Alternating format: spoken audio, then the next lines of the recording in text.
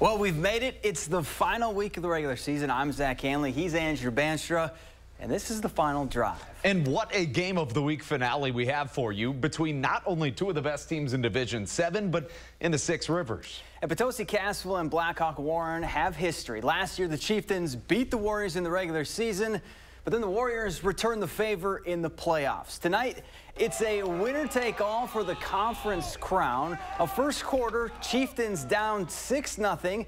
Dawson Weber gonna drop back, fake the handoff, and hit Oliver Post in the flat. He sheds a tackle and dives in to make it 7-6 PC.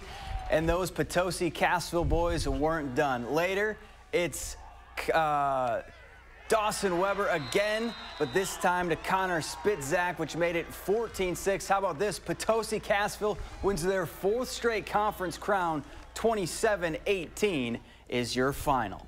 Now, when it comes to the Big 8, it's been Verona and then everybody else. The Wildcats currently on a 20-game conference win streak. And Zach, a win tonight caps off 3 straight perfect seasons in the Big 8 and 3 straight conference titles. Janesville Craig standing in the way from their path to perfection, and there's been a common theme for the Wildcats in their journey to a conference three-peat. His name, Trey Poteet, but first it was his QB, Caleb Hallmark, sticking his nose into the end zone. Hallmark trying to put a storybook finish on a perfect conference slate for the Wildcats, and then later it was Poteet, the Tennessee commit. He scored 4 touchdowns in the first half, a kick return, a receiving touchdown, and why not mix in a passing touchdown too? The Wildcats score. Poteet, he also had a pick 6 in the first half. He and his Wildcats finish off a three-peat in the Big 8, 49-7. Beaver Dam on Tuesday. McKenna Nelson was the Division I medalist at the State Girls Golf Tournament. Remember, we had those highlights. And then tonight, the football team beat Port Washington to win an East Central Conference title. 23-0 is your final. Now, Mount Horeb Barneveld has been a wagon in the Badger Small. Since 2021, the Vikings are 26-1 in conference play. And if they beat Portage tonight, MHB will go undefeated in conference play for the 3rd straight year. Warriors looking to do something no other team has been able to do this season. Slow down the Vikings, who outscored their opponents 224-50 this year. And all that success starts in the kitchen, because Owen Primesberger has been grilling defenders all year. The kid is USDA approved. He gets the first down, which sets up this. Primesberger walks into the end zone untouched. MHB takes a 7-0 lead, but he wasn't the only one cooking. Later in the first quarter, Portage on to punt, and look at Zach McGuire. Great name. He gets his mitts on the punt, scoops it up, and brings it back for the score. Mount Horeb wins it and their conference 53-12, the final.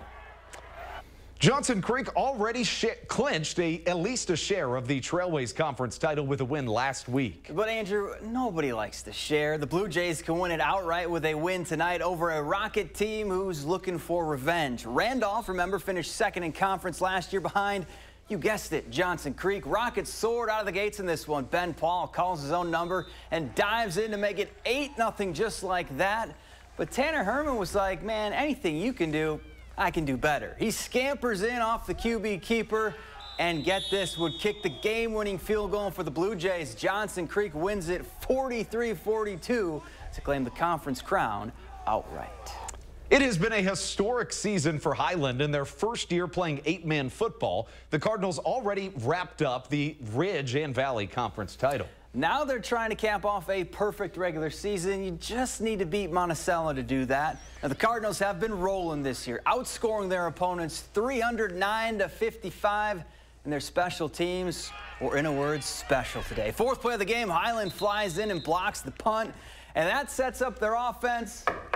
Knocking on the door, and Jackson McGuire runs right through to make it 6-0 Cardinals. Now they'd force the Ponies to punt on the next drive. And how about this? John Dreschmeyer has reservations for 6. He fields the punt, and then check out the flock of Cardinals blocking for him. Dreschmeyer streaks down the sidelines, and Highland caps off a perfect regular season in the 8-man game. 50-0 is your final. And don't go anywhere. More Badger volleyball is next. They continue their win streak, the message they sent to the Ducks and the rest of the Big Ten. Andrew's taking a break. We'll have more sports after this.